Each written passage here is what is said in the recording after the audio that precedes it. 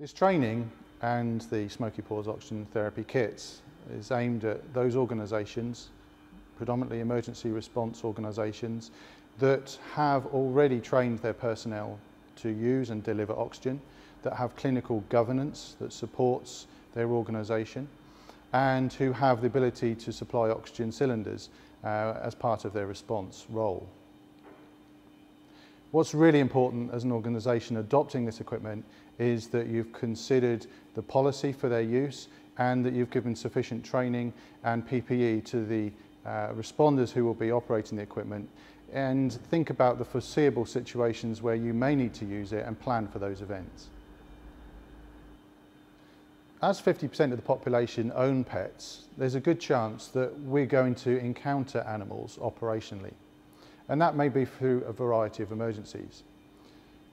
So what's really important is that you've thought about the fact that you will encounter animals, and that organisationally you're prepared, you have the right people that you can call on to support you in the event that you need specialist advice.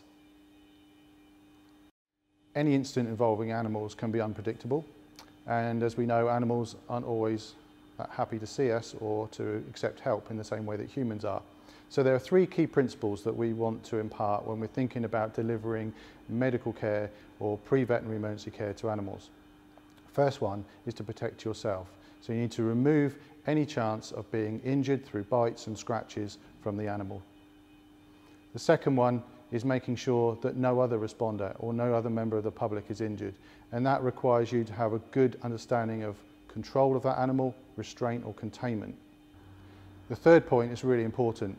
Under the Animal Welfare Act, we may have temporary responsibility for that animal at the scene of the incident, and it's really important that we've made provision for its containment and its control so that it doesn't escape, and that we remain in control of that animal throughout the incident.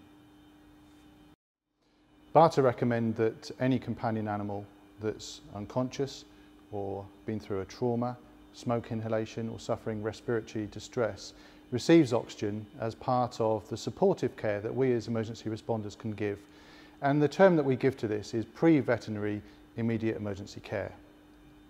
One of the things that we really must stress is that any animal that's suffered trauma or smoke inhalation should see definitive veterinary care as soon as possible, and this should be factored into any operational plan.